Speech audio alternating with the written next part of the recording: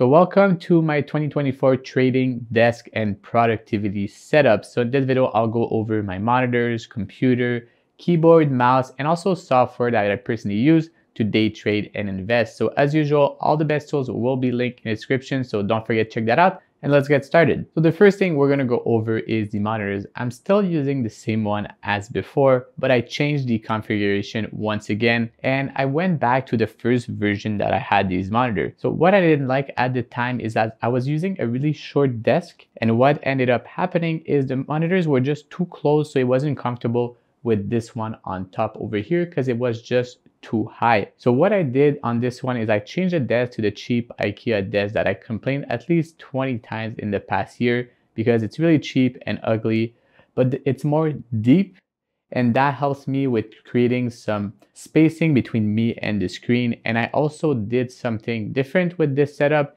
is I changed the mount behind it. So for these mount, what I have is I have two individual mount that are gonna connect the vertical monitors. And I also have this new one that's in the back that supports the two of them, but that allows me to actually move them a bit closer because this one or this desk was the opposite. It was too deep compared to the other one. And that created a problem with my age is that the font was getting smaller and smaller and I just couldn't see, and my posture was just getting really bad.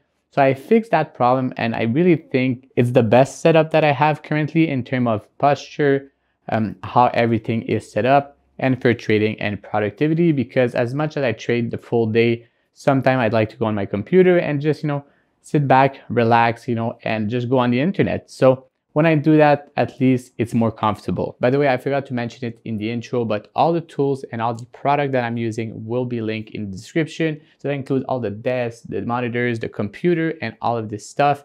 And also, as usual, the broker that I personally use will be linked down there. So let's get back to the video. And to complete the monitor section and how everything is set up, there's one thing that I added this here. It's this duct, and it's the DP1310 by BenQ. So what this allows me to do is just to change from my trading computer to a Mac that I personally use to go on the internet, as I mentioned, and do all other stuff that are not trading related, because I'm trying to really keep my machine really for trading and not have anything in it to make sure it runs as fast as possible. This duct is also connected to my keyboard and mouse.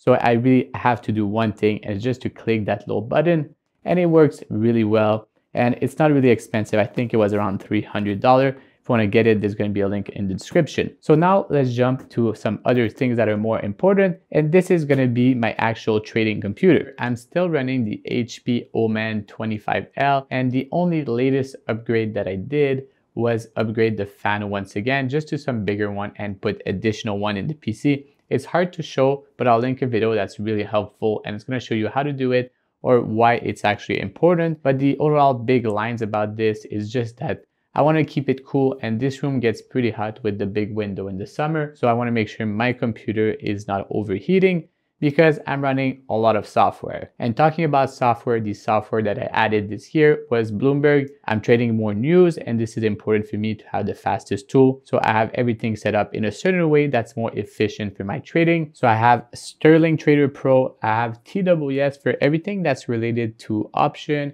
and also swing trading. I put it all in this account. And I have for the rest of it just Bloomberg, Trading View for chart if I need a bigger picture chart of something.